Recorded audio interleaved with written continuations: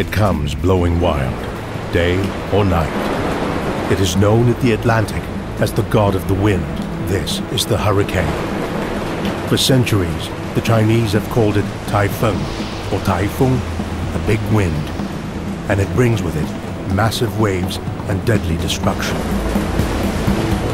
These are tropical cyclones or typhoons, measuring 1,000 kilometers in diameter, that drift across the Pacific every summer.